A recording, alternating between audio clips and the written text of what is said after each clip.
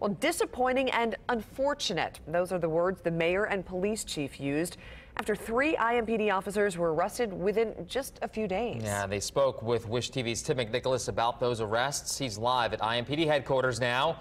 Tim, what are you learning about these officers?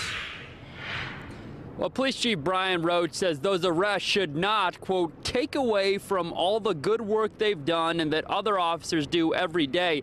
At least 2 of those officers have been honored by IMPD in the past with awards, but now all 3 are facing criminal investigations and IMPD administrative investigations. Hi, how are you? The mayor and police chief walk through Indy's neighborhoods every month, talking to the locals and trying to build trust. It should give the community and the public a little bit of relief to know that those were our peers and they were arrested by their peers.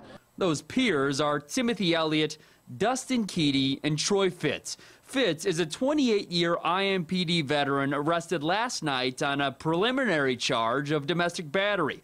Police say they arrested Keedy and Elliott Monday night for driving drunk in Fountain Square. It's unfortunate when those circumstances occur, and we try to minimize them whenever we can. IMPD says their victims assistance team is reaching out to the victim of domestic battery. The officers involved in both incidents will be referred to IMPD's Office of Health and Wellness. That's kind of a case management. It helps officers through whether it's substance abuse, whether it's financial, whether it's domestic issues. Personnel files show the 2 officers arrested for drunk driving have both been honored more than once through IMPD's Honor Award program.